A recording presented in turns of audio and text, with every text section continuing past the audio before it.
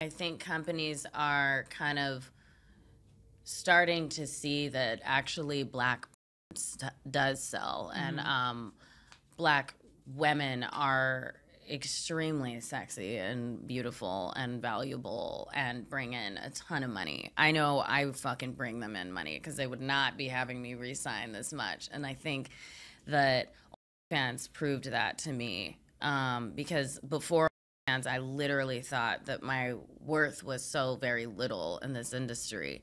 And seeing it right there in front of your face and seeing your fans not complain about like anything, like your hair, like natural hair. Like the more natural I went, the less I gave a fuck. Like I literally stopped shaving my armpits.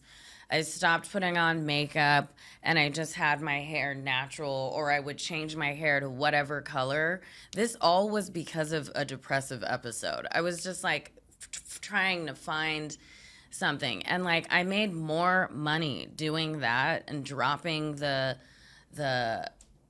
I guess ideologies of like perfection that had put onto me. Like I thought I had to be very cookie cutter once again, and then it's like the less I did, the more money and the more of a reaction I got.